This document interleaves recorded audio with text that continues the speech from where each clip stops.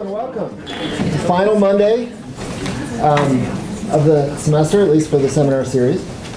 I'm happy to introduce our colleagues Sarah Flood and Phyllis Moen. Sarah is a 2009 PhD in sociology. She's a director of U.S. microdata projects at the Institute for Social Research and Data Innovation. I think of her primarily as working on CPS and IFM's time use. She has interest in work, family, and time, education, life course, and labor, and of course demographic data infrastructure. Her work has appeared in places like Journals of Gerontology, Journal of Marriage and the Family, Demography frequently. Her colleague Phyllis Moen also has a PhD in sociology. I don't remember the year, but it was a little bit before 2009. She is McKnight Endowed Presidential Chair in Sociology and Director of the Life Course Center, which is now housed also in the Institute for Social Research and Data Innovation. Her work is primarily on the intersection of work, time, and career retirement scripts in the context of 21st century workforce and economic realities. And it has appeared in every major sociological and demographic journal in recent years, including in a number of books. And I would venture to say she's the most prolific sociology faculty member that we have. But I don't know if she's ever had a mug. I've never had a mug. Thank you. That's great. Thank you.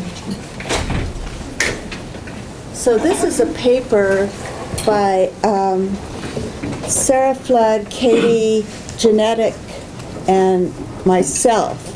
And I turned the words around so it says Sarah Flood and Phyllis Moen, and she turns it back, and she had it last. So Katie got left off. Yeah, Katie got left off because she's not physically here. But one of the things that I emphasize a lot is that this is we're living in times of multi-layered, complex social change, and we focus on work and how the economy is changing with new technologies and everything. But families are changing as well, and particularly with the increase in life expectancy, couples can expect to be together a long time. And both his and her marriages are changing, and also what we think of as aging is changing. What I call the lockstep life course is changing. And this is sort of the new version of the latest version of the life course, in that a lot of scholars, including Jalen Mortimer and others, are talking about emerging adulthood. Jalen doesn't like that phrase, but what do you call it, Jalen? Transition to adulthood or early adulthood? Early adulthood. But there's this new gap, this new life stage where you're not an adolescent, but neither are you a full-fledged adult in terms of the roles that were traditionally taken on that Dennis Hogan talked about. And then even adulthood is very unconventional, with loosely coupled careers of husbands and wives, but also in the ordinal pattern of one's life. And there's what I call encore adulthood. It's after the career and family building years, but before the frailties of old age. What we've postponed is the frailties of old age. And both of these are more of a state of mind than an actual period of time. But what we're focusing on today is encore adulthood. The boomer cohort is right in the middle of these encore years, around 50 through 75. And they're making transitions in their lives at the same time that larger transitions are taking place in society. There's more heterogeneity in the nature, timing, and duration of retirement transitions, including unretirement. This is the first cohort where large numbers of husbands and wives are retiring at the same time, not necessarily at the same time, but confront two retirements, his and hers. Prior to that, married women were working, but they typically didn't have career jobs that they retired from. They just stopped working when not thinking of themselves as retired, except in relation to their husband's retirement. They're living longer, healthier lives than previous cohorts, and they have longer time horizons. You plan differently when you don't expect to die shortly after turning 65 or leaving the workforce. You plan very differently, which is resulting in what's known as gray divorce. People are saying, do I really want to live with this person another 20, 30 years? And so, whereas before you might have hung in there, now you don't want to hang in so much. And then there's decisions about, well, what am I going to do with my life? These are some qualitative things. I did in-depth interviews. That people talk about something to do. I need something to do. I need to get out of the house. And especially women talk about needing to get him out of the house. That I asked this one woman, what is her ideal retirement? And she says, my ideal retirement is to have my husband work at least 50% time and not be in the house. So this idea of togetherness that Sarah and I are going to talk about is really can be both positive and negative. We draw on a life course perspective, looking at the context and historical timing, and meaning that greater life expectancy means couples are living together in this life stage that has no blueprints. We don't know how it is to not be old and maybe not be, both of you be in full-time work. Linked lives in the gendered life course. Let me see what Jesse Bernard said, that in every marriage is really two marriages, his and hers. And we really think that's true, that talking to both members of a couple in qualitative research really shows that. Different experiences, different perceptions of relationships, and then adaptive strategies and agency. How do you spend time together? You might be together because you're sort of thrown into the relationship because of the absence of other roles in your life, but you can choose not to be in the same room, for instance. You can be together but be apart. Also, we take questions along the way. Is that right? Our research questions are, is togetherness simply what couples do in the absence of family or work responsibilities? In other words, they really feel they have no choice but to be together. I think all of us have seen these older couples at restaurants where they're both eating and not talking to one another. You know, I've always resolved not to do that, and so I always had a lot of questions to ask so that I would never just be sitting there. Is being with one's partner in the Encore years associated with experienced happiness or stress? And this isn't just general happiness or stress, and Sarah will talk about that. It's your feelings at the moment. And does the quality of the relationship predict how couples do togetherness? What we know about working age people, we know a lot about marriage in the working age years. That one, it has been fundamental to the social organization of society.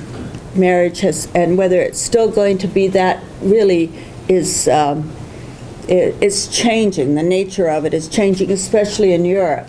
It's a source of support and protective factors promoting individual health and well-being, but that's only if the quality of the relationship is good. Marital strain accelerates health declines. Higher marital quality is associated with greater life satisfaction.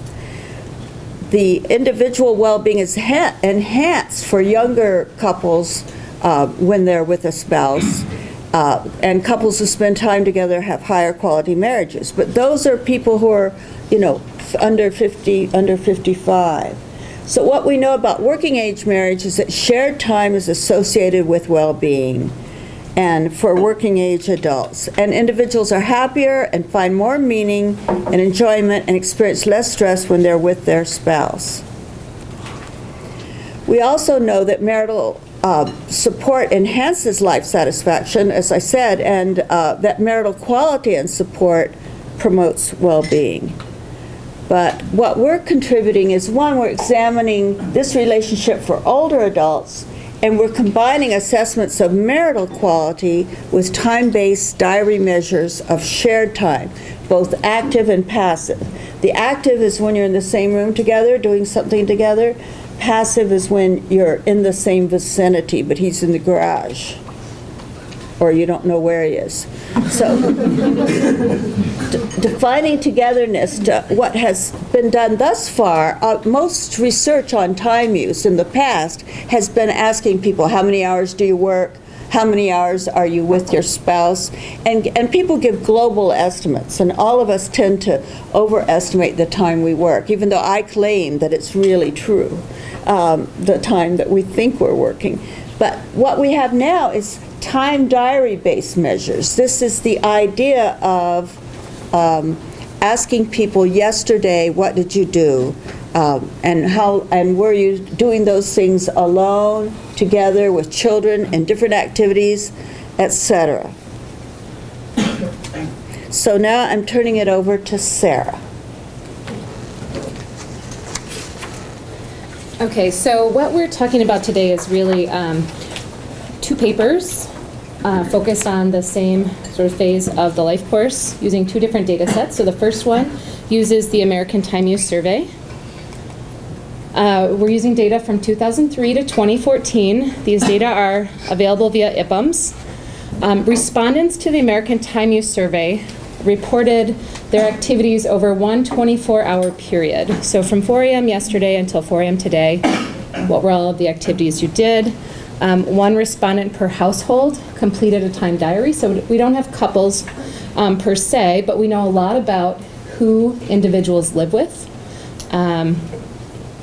And then I'll just mentioning here quickly, there's a well-being module in 2010, 12, and 13 that we're going to draw on for the second part of this analysis. So in the time diary, respondents report where they were, what they were doing, who they were with for every minute of the 24-hour period. Our measures are going to exclude sleep, personal care, and work because they're not consistently collected, or who information is not consistently collected. And what we're going to do is leverage the co-presence data, so who individuals were with during each activity, to examine total time with a spouse and time alone with a spouse. So our sample is married individuals, and both of the members of the couple have to be between ages 50 and 79. And we have a pretty nice N, about 26,000. And so, like I mentioned briefly, our two key outcomes are total time. So this is total number of minutes per day spent with a spouse, regardless of who else was there or what they were doing. And exclusive time, which is time alone with the spouse. A lot of the literature is really focused on time alone with the spouse, but we think, you know, maybe it's not about just being alone with that spouse, but it's okay to have other people there. Our measures are in minutes per day, and we're going to use OLS models to look at relationships. And so what we're expecting is that older couples will spend more time together than younger couples, right? As work demands decrease and children are launched, time demands change. And we also expect that paid work demands are going to constrain shared time. So here's a figure of married couples' time together in the American Time Use Survey. And so what you can see is sort of in this half to the left here, this is sort of the family building, career building stage, and couples are averaging about 4.7 hours together per day. This is weekends and weekdays combined, so that might seem like a lot on a weekday, but on a weekend there's quite a bit of time together. And what you can see is that it increases with age, and 65 to 69-year-olds average about 6.5 hours together per day. Yes? Sir, do you know if the person is formally retired or working at all? Yeah, so we know whether they are employed, and we don't have a measure of retirement that's separate from employment. Sure. Yes? Does that include, is that sleep time? This does not include sleep or work or personal care. Yes? Yeah. So what about people that are institutionalized? And this is the non-institutionalized population. All right, so our focus is on this changing period, this period of change. So I'm going to go pretty quickly, but what I'm showing you here, I've just graphed age coefficients for total time together in the blue, exclusive time in the yellow, and the reference is 50 to 54-year-olds. We're using the age of the wife here. So basically, as wives get older, couples are spending more time together at every age than they were when they were compared to 50 to 54-year-olds. Yes? What's the scale? Oh, this is hours. Sorry. So what you can see is 75 to 79-year-olds are spending about an hour more together per day than 50 to 54-year-olds. And exclusive time, so that's time alone with a spouse, the difference is bigger. So people are basically more of their shared time is alone with a spouse and not with other people. Yes? I'm personally surprised that between 55 and 75, there's only about an hour increase, given that presumably many of the 55 to 59-year-olds are working and few of the 75 to 79-year-olds are working. So I don't know if you're planning to talk about that. I'm a little curious about whether you were like, gee, that's not that much of a difference versus... Yeah, so this is age effects net of employment, Okay. who else lives with you. And so here are the work relationships. So the key take home, and again, this is predicted hours per day of time spent together. And the key take home here is that on the far left, if neither couple works, you spend a lot of time together. About 7 hours in total, and about 6 of those hours are just the two of you. But if anyone's working, that total shared time and time alone together is quite a bit lower. So work really makes a big difference. So okay, great. Work matters. You spend more time together. And the question then is like, so does it matter for individual well-being? And so here we can leverage a nice module from the American Time Use Survey. Quickly, our sample is about 6,000 men and women, both members of the couple 50 to 79. Respondents reported their well-being, experienced well-being during 3 randomly selected activities throughout the day. And we have about 17,000 activities that we're looking at. And so this is back to that, let me tell you about experienced well-being and why these data are interesting. So most research is looking at, on a scale of 1 to 7, how do you describe your happiness in your relationship? And this is, sort of the result of years together. It might also be influenced by like whether you just had a fight or whether things are going really well or what you want your relationship to look like. What we have data on is experienced well-being. So this is for those 3 randomly selected activities throughout the diary day. How were you feeling? And so the idea is that because these feelings are tied to specific activities, people can give, you can have varying reports. You can be happy sometimes throughout the day. You can be stressed at other points, and that's normal, right? We know that our feelings throughout the day are dynamic. So we're going to use these measures, and we're going to look at happiness and stress. So this is measured on a 0 to 6 scale, where a 0 means not happy at all, and a 6 is very happy. How did you feel during this time? And our focus is on activities done with a spouse versus not. So we can leverage these these individual reports and look at differences within individual. So we're going to use multi-level models to account for clustering in the data. People have 3 observations, and they're not independent. And so based on work that we've done for working age couples, we're expecting that individuals will be happier and less stressed when they're with their spouses, and that employed husbands will be happier and less stressed when they're with their spouses compared to men who are not working.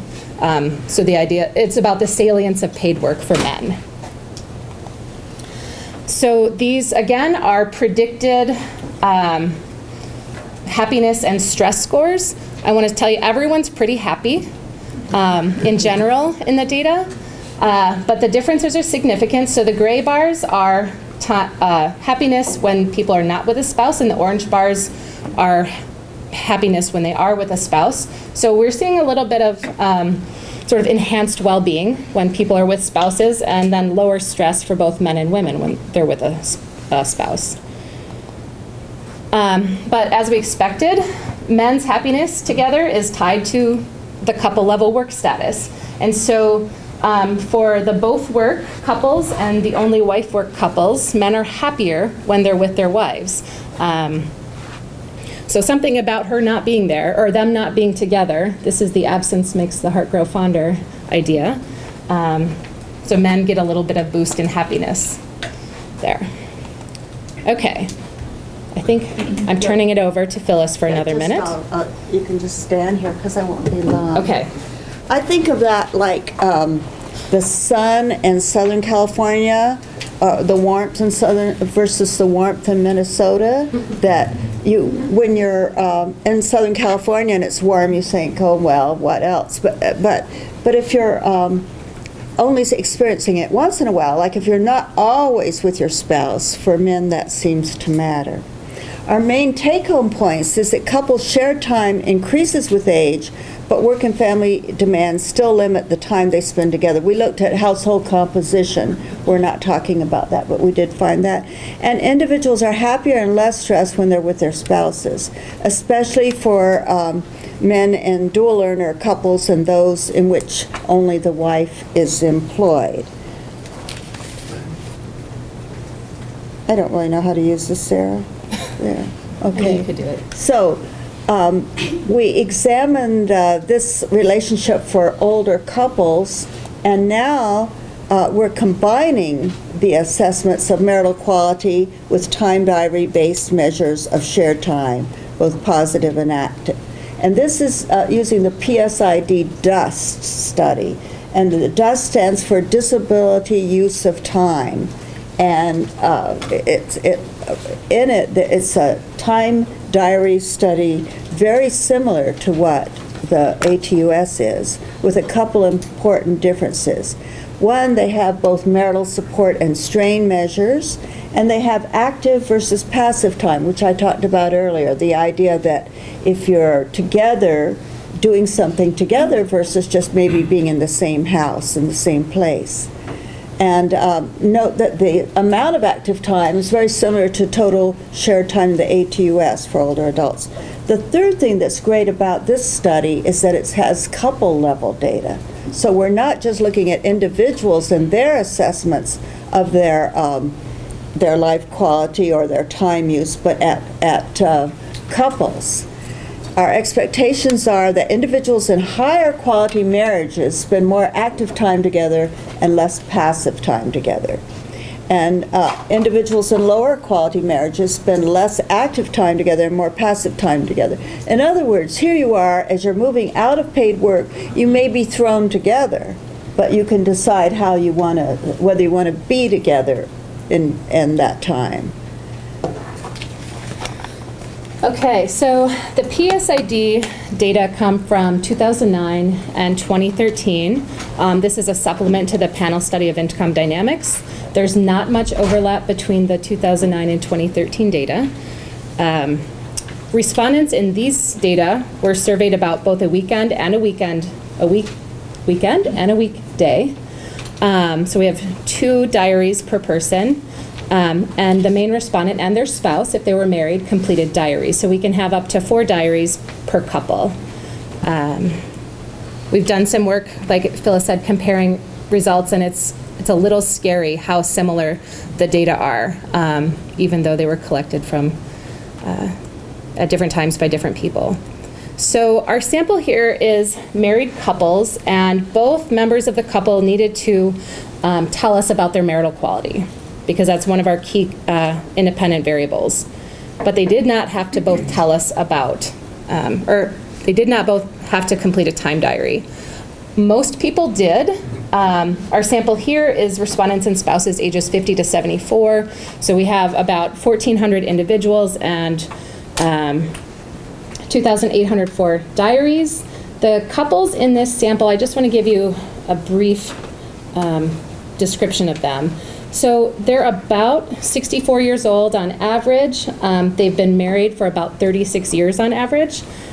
2/3 are still in their first marriage, and about 1/3 have second or third, or on their second or third marriage. They're also a very white sample. So Like in the previous results I showed you, we're going to show you shared time results as well as the relationship between marital quality and well-being. Okay, so our dependent variables for time with a spouse are active time. This is like the total time in the American Time Use Survey.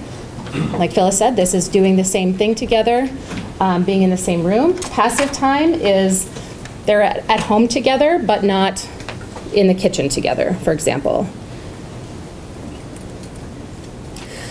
So our key independent variables are marital support and strain.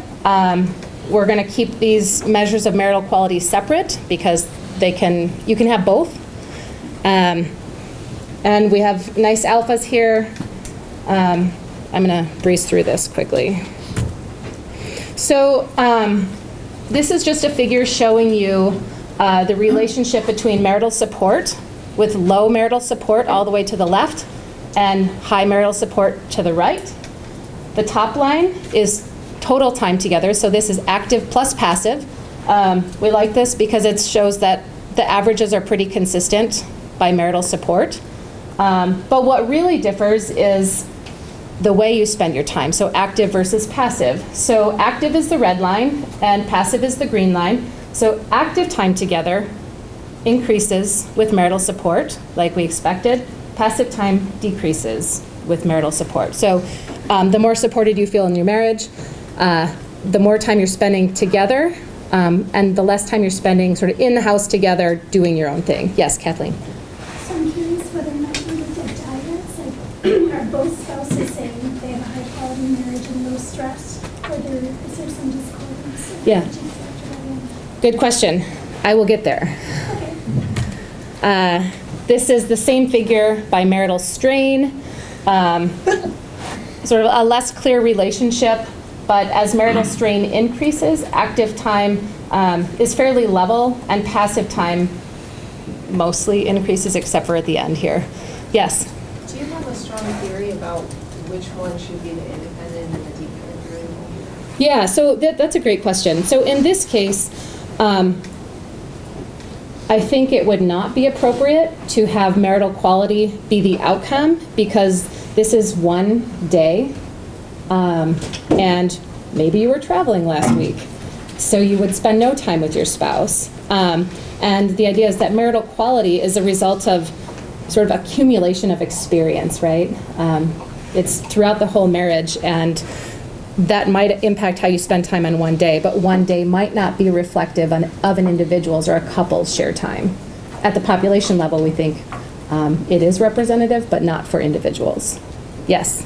Is that active time exclusively a couple, or is it just that they're in the same room and there could be other people? There could be other people in this case, yes. All right, so what do we find? So this is basically, we're not doing anything with the couple level data here except for pooling it. So we're not really leveraging it yet. And we find what we expect. Marital support increases, active time together. High marital support is associated with less passive time. So things are moving as we expect, basically. This is where it gets interesting, though. It's with that couple level data. So what we know is that both his and her reports matter. So if your spouse isn't happy, but you are, that might make a difference in how you spend your time. And so we're going to use actor-partner interdependence models to look at sort of crossover effects of husband's marital quality on wives' reports of shared time. And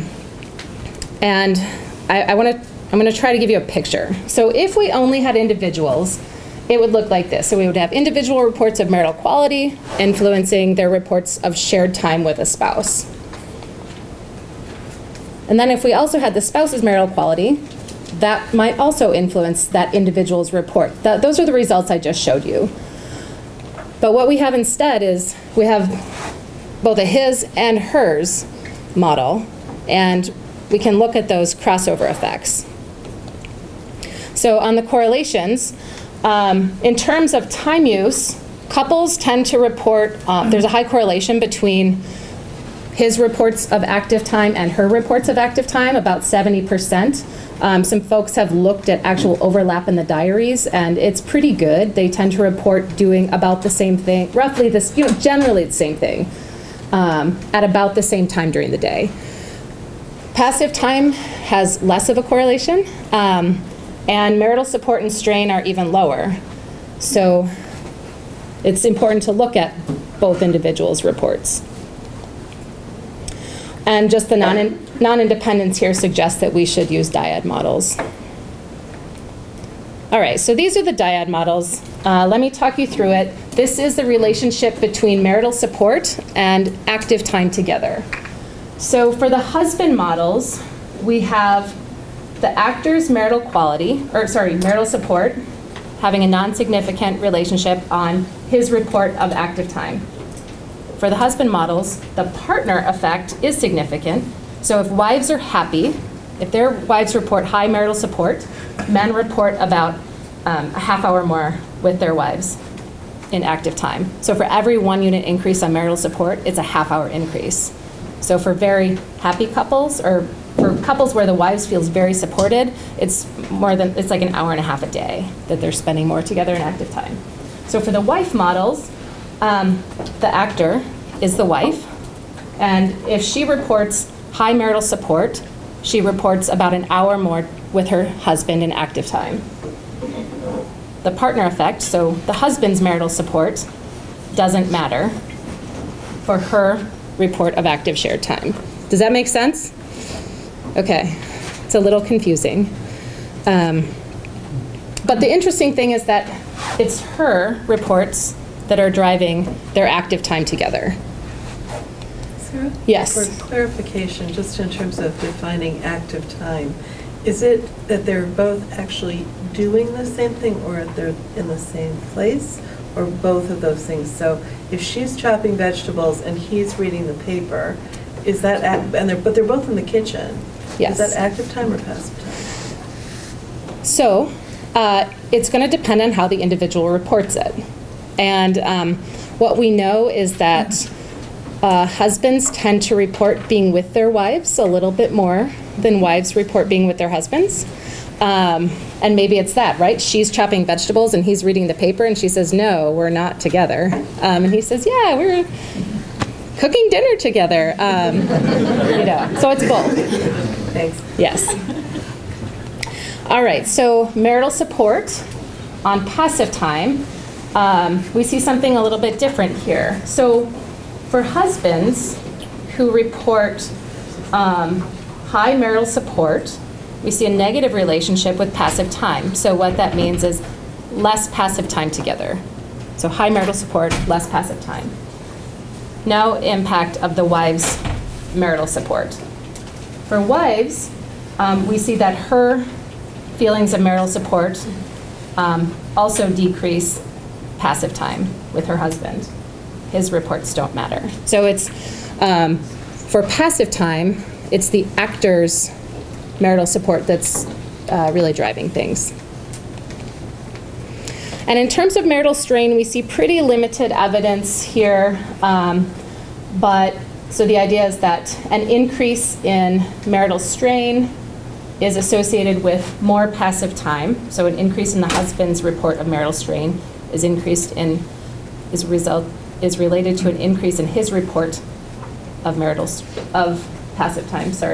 And for the wives, it's also the husband's feelings of marital strain that are leading to more passive time. And so, again, does this matter? For well-being, right? That's really the important thing here. And so we have the actor's report of whether they're with a spouse, whether they're actively with a spouse in this case, and how that's tied to happiness. We have both the respondent and spouse reports of marital quality and how that's tied to their experienced happiness. And then we're going to look at the interaction of being with a spouse and marital quality. So what that means, what we're wondering is is there a boost in well-being when you're with a spouse if your marital quality is better. Okay, so that's the interaction that we're looking at. So, when they're with a spouse, that's just the one line, individuals are happier, net of everything else. Men and women who report higher marital support also report higher experienced happiness, regardless of whether they're with a spouse. If they have higher strain, they are less happy. And the only interaction that we find that's significant is that women who report higher marital strain actually experience lower well-being when they're with their spouses than when they're not. And so that's what we would expect, right? So if these relationships are not very healthy, well-being is lower during them. So I think this is important. So we don't want to say that, you know, just spending more time with a spouse is a good thing. It depends on whether you perceive it as a good relationship. Now it's Phyllis's turn again. So what did we get out of this? Is togetherness simply what older couples do in the absence of alternative obligations, or is time together an indication of the quality of the relationship? What we find is that togetherness, both active and passive time in Encore Adulthood, is what couples do. They're more apt to be together, but how they do it is influenced by marital quality. Higher marital support, more active shared time, and wives' assessments matter more. Higher marital strain, less active shared time, and husbands' assessments matter more. But I think an important contribution is this capturing the momentary feelings rather than just global awareness of emotions like happiness. It's highest when they are actively engaged with a spouse.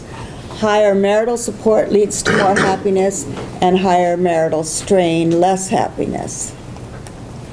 What we're looking at is the importance of linked lives, the importance of looking at couple-level data, and also recognizing that every marriage is, in fact, two marriages, his and hers. And while they intersect and are highly correlated in some ways, they are less correlated in others.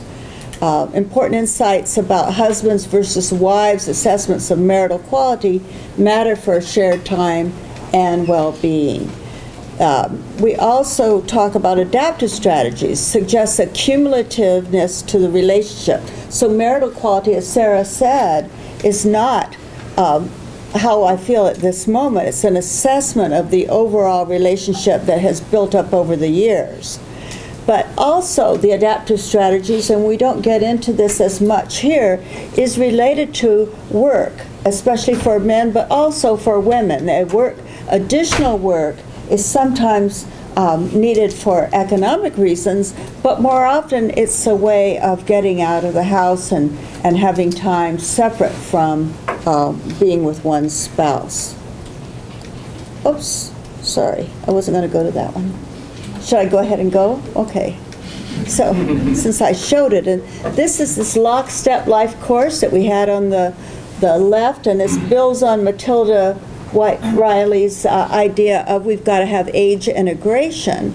And I really feel that that just forcing two people to be looking at each other at home for the next 20 or 30 years is not a good idea for marital quality, and how we can create different kinds of activities across the life course, not just in the active years of adulthood, the prime, what's so-called prime years of adulthood. So, thank you very much. We'll take questions.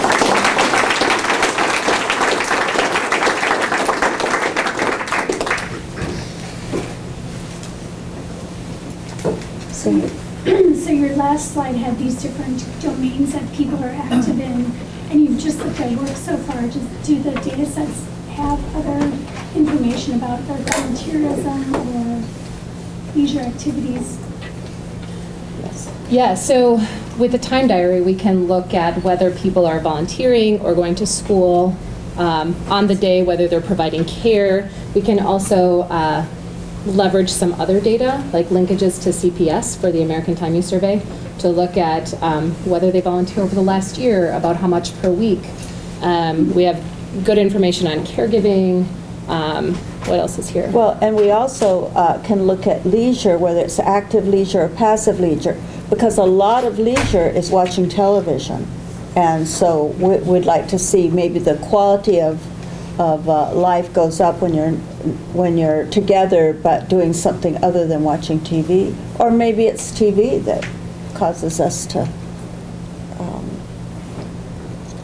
feel relaxed. Yes, Jalen. You mentioned that you have couples who've been together for different lengths of time, and I'm just wondering if you looked at differences in their, marital quality, strain, time together, active, passively, etc. Yeah, so initially we did look at, we graphed Duration, yeah. average time together per day by marital duration, and it was pretty, I would say it wasn't very I thought there would be differences, and there really weren't too many. But I think if we had digged a little deeper and looked by this active or passive time, we might have seen something, but we just haven't gone in that direction. We should also look at remarriage and Right. the timing of that remarriage. Yes? Does income or wealth have any interaction with marital quality, strain, or activity? I don't know. I'd have to go back to the data to look at that one. Yeah, I think that marital quality is related to education in previous studies. But we should look at that and look at how it affects momentary well-being for those at different levels of education. Good point. Right. You wrote it down? Yep. Good. Yes? So for the first study, the American Time Use, you looked at years from 2003 to 2014, and I wonder if you notice any time differences, because a couple in 2003, like 70-year-old couple would be different than a 70-year-old couple in 2014. Were there any differences at all? We've looked at that, and we haven't ever seen too much. I think part of it is that change is slow. But I'll go a different direction. One of the things that we have done with the American Time Use Survey is doing some work with synthetic cohorts. So trying to look at individuals who were 50 to 54 in 2003 and individuals who were 60 to 64 in 2013 to see if, using synthetic cohorts, if we're seeing this increase in time that we see in the cross-sectional data, and we do.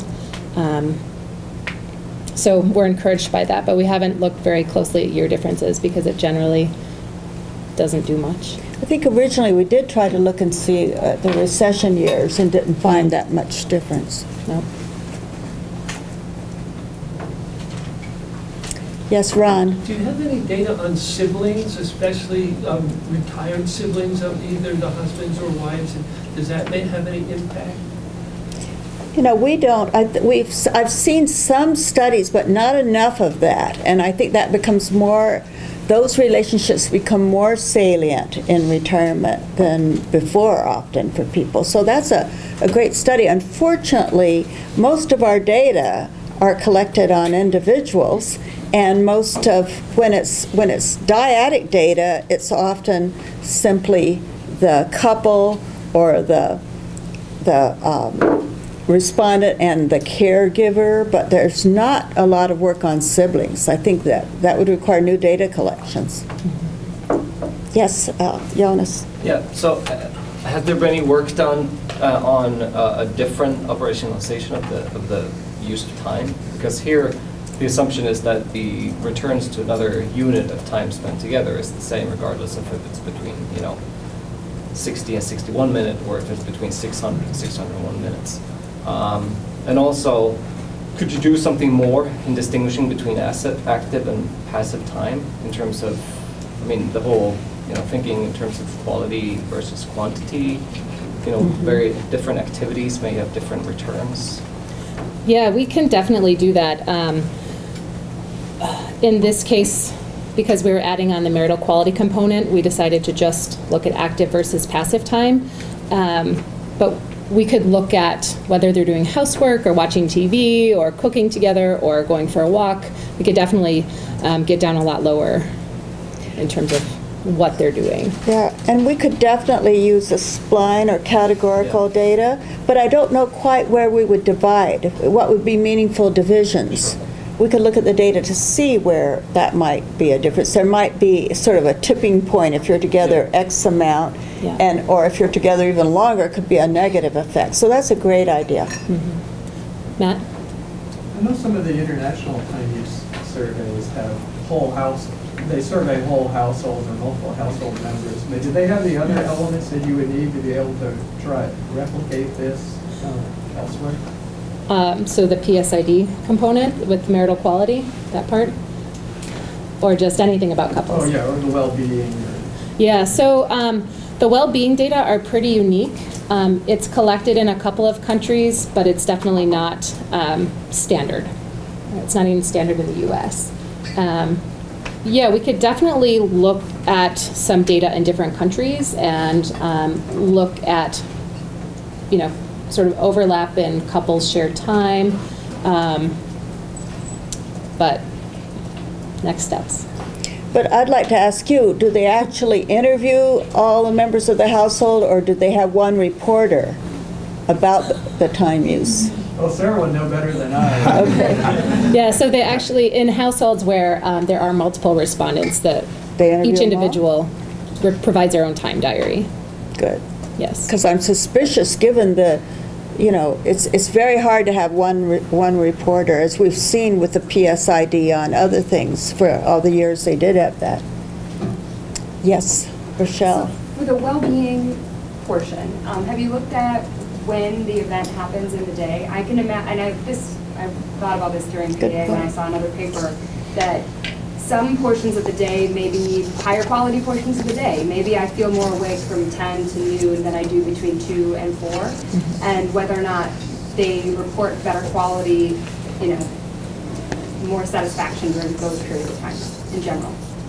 And with this group, that's a good point, because with this group, you know, they're having to reassess their time use together, and so weekends that were normalized as being together. So it could be weekends versus weekdays where they're feeling better about being together. We need experiential, as people transition to retirement, Ron, we need the data of how that works and reassessing and reallocating time. Also, I think the whole concept of sundowning, you know, if you have people who are somewhat frail or cognitively challenged as they get older, they're just not holding it together as well as they get tired and it moves into night. Right. There was a question back here, yes. Yeah, and I missed whether you controlled for this, but do you have any measures of caregiving or health in the PSID? And I imagine that might affect both marital quality and time spent together. And I was thinking of that especially when thinking about the estimates of increased passive time being positively associated with marital strain. So we have good measures of health in the PSID, actually. So we have a general health status measure, you know, from poor to excellent. How would you rate your health? And we also know whether either the respondent or the spouse have disabilities and the severity of those disabilities. We're controlling for both general health and disability in the models. And I'm so glad I printed these so I could refer to them. And so basically we don't really see any health or disability impacts on shared time. But you know, Vicki Friedman at the University of Michigan, along with Debbie Carr, has done a lot of work on caregiving and how that influences well-being, and how marital quality and caregiving and well-being are all tied together. It's definitely an important thing to think about as couples are older, because a lot of the time together is about caring for someone, right? Helping them, or it might not just be watching TV or going for a walk. It could be burdensome. Right, is the question back yeah, here? So like, I'm not sure if this question applies, but do you know if there's a relationship between like between like the quality of marriage between like the quality of marriage among like religious couples versus non-religious couples? Yeah, I don't think there's a measure of religiosity in either data set. Definitely not in the American Time Use Survey. I'm not sure about the PSID, but that's a good question. Could you infer from reports of attending church or religious services? So maybe, but what if you didn't go to church that Sunday? We'd have to capture that, see them on a Sunday, and make some pretty strong assumptions that people go to church every week. You know, that's the problem with time diary data is for activities that people don't do frequently, we see a lot of zeros. So maybe you work out Monday, Wednesday, Friday, but you were observed on a Tuesday, and your physical activity would be like 0. It doesn't mean you don't ever do any. So we have a hard time distinguishing between the people who do it but didn't do it on that day and the people who never do it. You had another well, like I was gonna kind of add on to that. Like, what if you decide to? What if you and your spouse decide to attend church together, but you decide that this marriage isn't for you, and that, like, so in other words, does the amount of time you spend in church with your spouse affect the amount of passive or active time spent together? Yeah, and you bring up a point. If you decided this marriage isn't for you, you're probably not in our data set. You're probably divorced. In fact, over 72% of men 65 and older are married, whereas only 45% of women. So we're getting a smaller and smaller group of women where this is a normative experience. So we need to also look at singles, and I think they've been an understudied older population. Hi.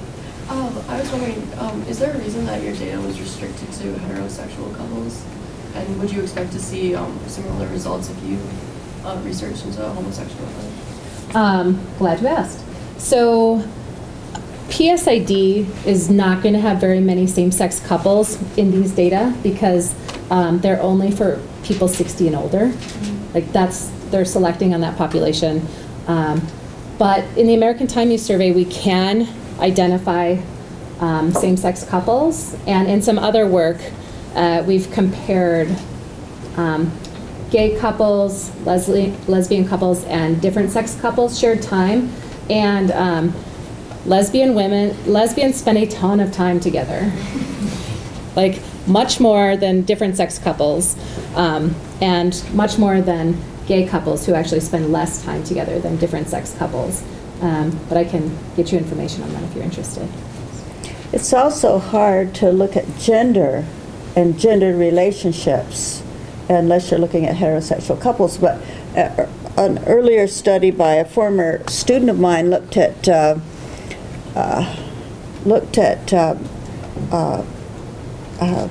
same-sex couples and found that even in same-sex couples, often one would take over the more household work and one would take over more of the breadwinning. So I think we need to parse all of that out, the sort of gendered roles, absence, the effect of gender.